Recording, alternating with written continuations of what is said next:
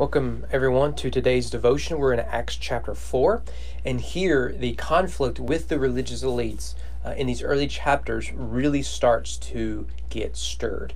It starts in chapter 3 with the healing of the man, but now their popularity is increasing. So we start in verse 1 of chapter 4. And as they were speaking to the people, the priest and the captain of the temple and the Sadducees came upon them, greatly annoyed because they were teaching the people and proclaiming in Jesus the resurrection from the dead. And they arrested them and put them in custody until the next day, for it was already evening. But many of those who had heard the word believed, and the number of the men came to be about 5,000. Luke's going to emphasize that suffering does not limit the reach of the gospel. It may actually extend the reach of the gospel. This is again something that American Christians are missing. We think that unless we have our system in place, our traditions in place, unless the culture recognizes and respects that, then the gospel can't move forward. Read Acts. They're never accepted. In fact, what you find is wherever Christianity goes, it interrupts the system. And the problem comes when Christianity is the system, or presumed to be the system, because Christianity starts to lose its salt and light. And some point this culture is going to bottom out. You cannot know the difference between male and female, among other crazy things, without there being a falling out.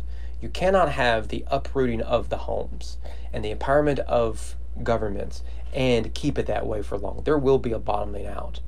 But where there is Christianity, and when it enters into a city or a community or a culture or a country, it will interrupt that. And when it interrupts, there will be blowback. And Peter and John are experiencing that here.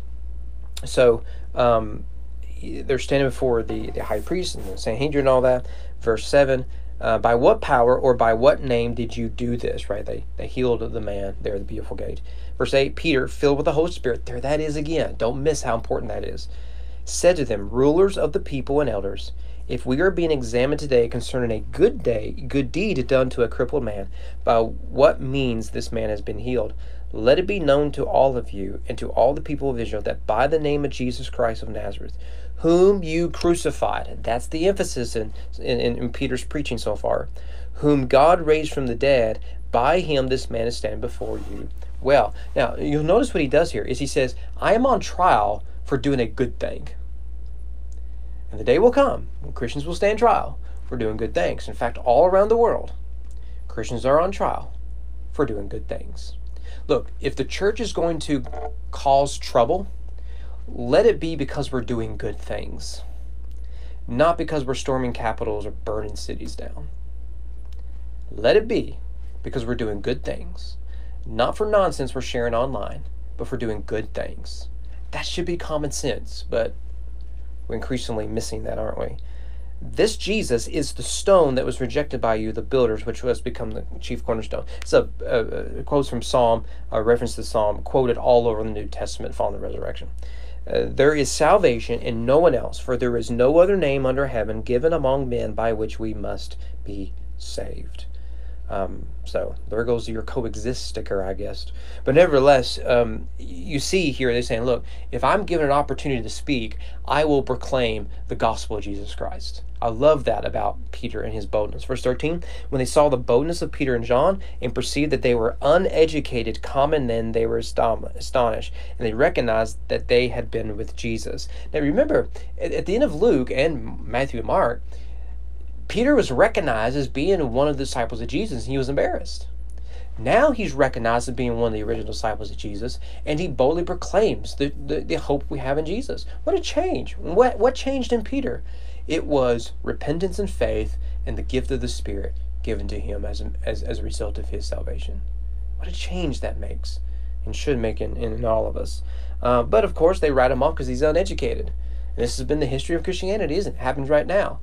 If you tell people about Jesus with a southern accent, you're written off.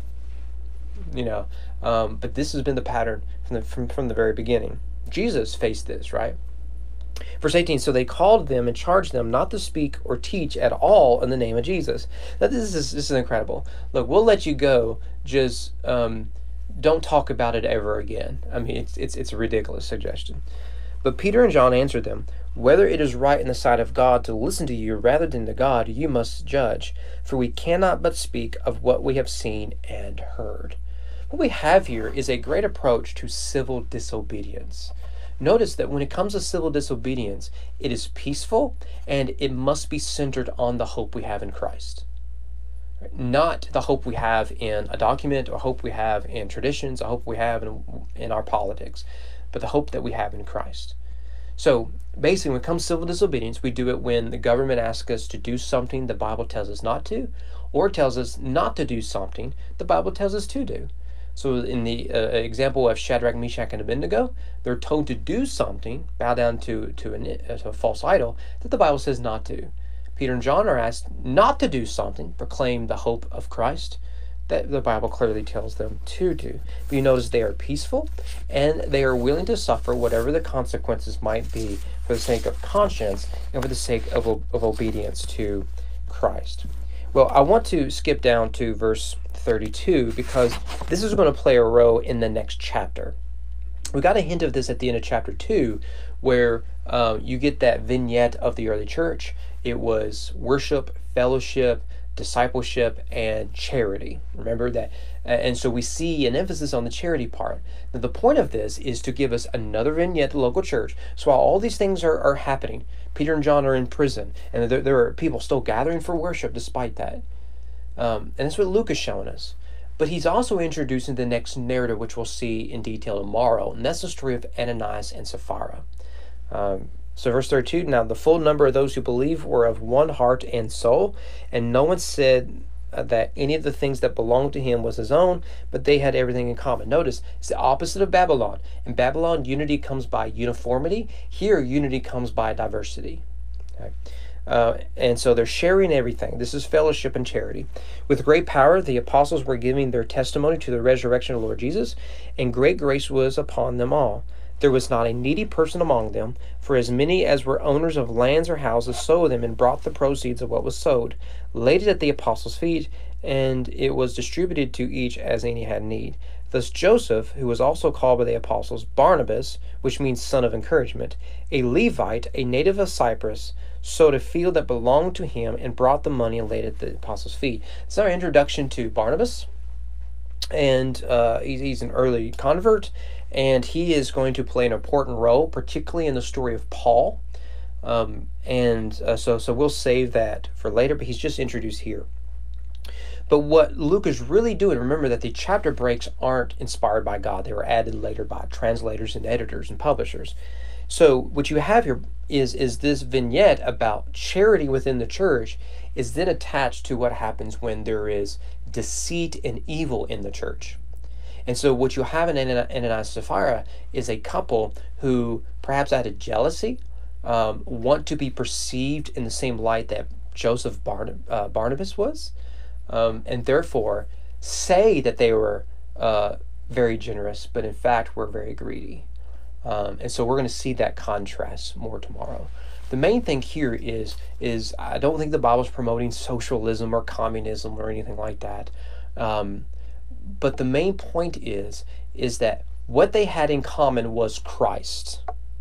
And if Christ is everything, then they have everything in common. Let me ask you, how charitable are you, particularly with other believers in Christ? Are you stingy? And if so, what does that say about your theology? Hope to see you guys here tomorrow.